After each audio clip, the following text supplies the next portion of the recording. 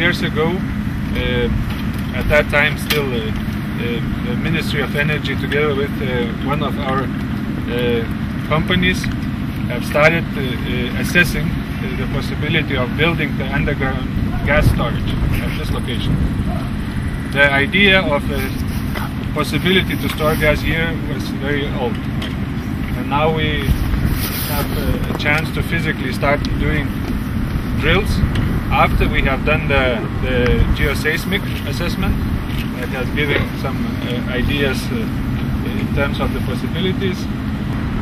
Total of 2 vertical drills will be performed and 2 horizontal drills.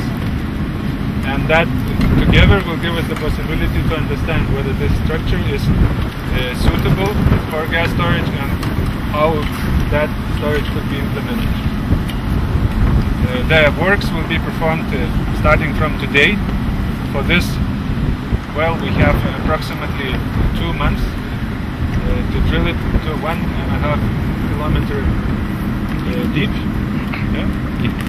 And then the other well will be a bit further away on that side. So all the works will be completed in spring next year.